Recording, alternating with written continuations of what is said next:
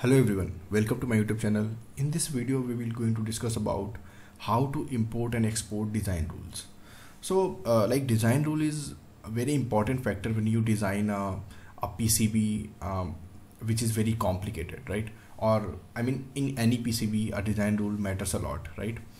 So when we start a PCB design, first what we do, we basically go to design and rules, and here we set a lot of things, right? So if I shared with you guys a predefined design rules which you can apply in any PCB, then how easy it is for you guys, right? So here I'm just going to share with you guys the NextPCB compatible design rules. I mean, you can design any PCB using those design rules, and you can manufacture it through NextPCBcom, because I already placed all the design constraint on that design rule, right? So I'm just going to show you how you can import that design rule. But before going further, here I just want to show you guys how you guys can order your first $0 PCB from NextPCBcom and how you can apply $5 coupon. So click over the first link given in the description, register yourself with your official mail ID. If you guys have already registered, just click over the login and fill your mail ID and password. And there are just after registration you'll get a $5 coupon, right?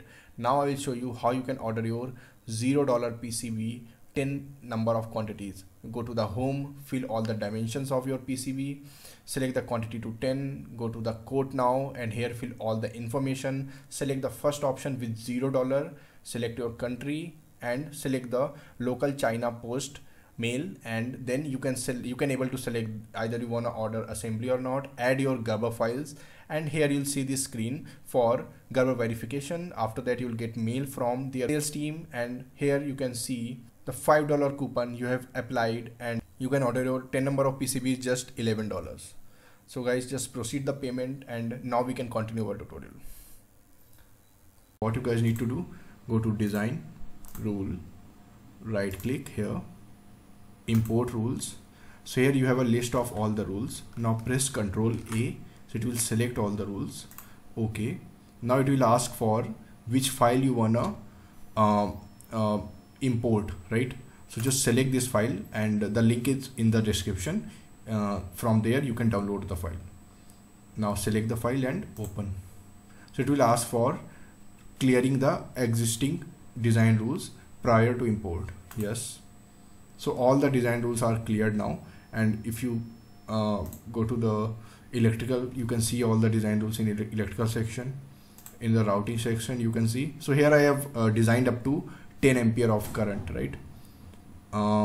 Similarly you can see for the differential layer all the rules, right?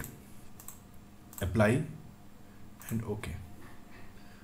So this is how you can check your PCB design, and yeah, I mean, if there will be any error, then it will highlight with the green. So right now there is no error in this PCB, right?